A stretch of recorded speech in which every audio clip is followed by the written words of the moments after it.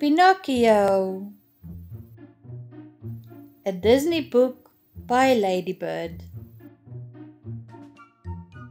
Once there was a man called Geppetto. Geppetto made puppets.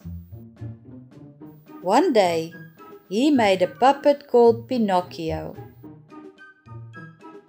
"Oh, I wish Pinocchio was a real boy," said Geppetto. Then, that night, a fairy came to the house. The fairy waved her wand and, "I can move," said Pinocchio.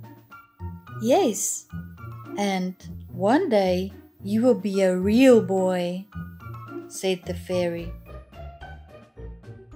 Geppetto woke up and saw Pinocchio.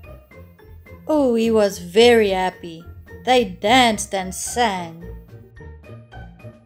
Then the next day, Pinocchio went to school.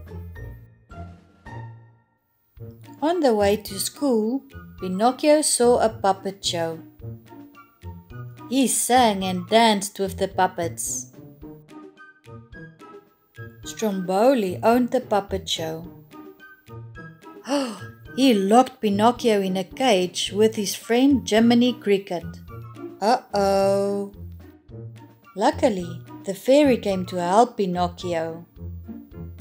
But Pinocchio told the fairy a lie. So his nose, it got bigger and bigger. "I will never tell a lie again," said Pinocchio. The fairy waved her wand.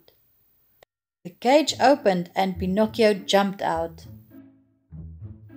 On the way home, Pinocchio met some boys. He went to play with them. "You must go home," said Jiminy Cricket. "No," said Pinocchio. "I like it here." Then the boys turned into donkeys. Pinocchio grew ears and a tail.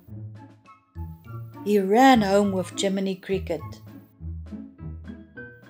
At home they found a letter. The letter said, Geppetto had been swallowed by a whale. So Pinocchio went to find Geppetto. He jumped into the sea. The whale swallowed Pinocchio too. He found Geppetto inside the whale. Pinocchio and Geppetto made a fire. Then the fire made the whale sneeze. Achoo!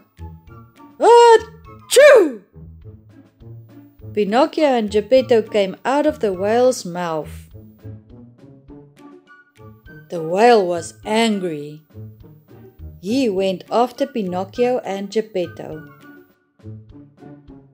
Pinocchio pulled Geppetto out of the sea. Then he fell down. So Geppetto took Pinocchio home. The fairy turned Pinocchio into a real boy. Geppetto and Pinocchio were very happy. They sang and danced all night. The end.